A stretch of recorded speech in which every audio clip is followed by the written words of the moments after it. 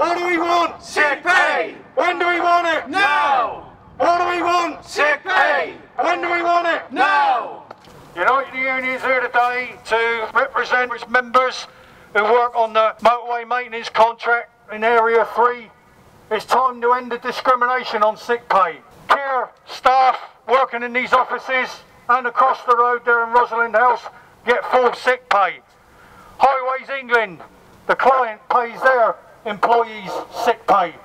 The people who deserve it out on the network get SSP, £95 a week.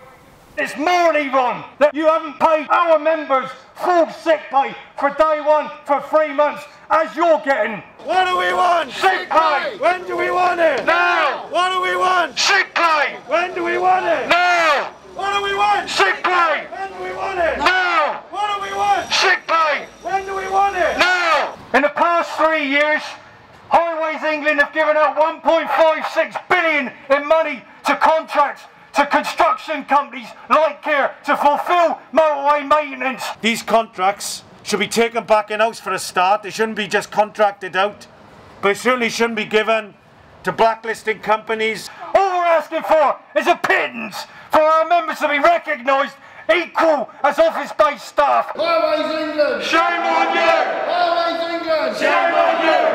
Calling the police. Excellent. Get down next you are trespassing. Highways England! You make me sick! Highways England! You make me sick! Highways England! Make me sick! What do we want? Sick pay! When do we want it? Now! What do we want? Sick pay!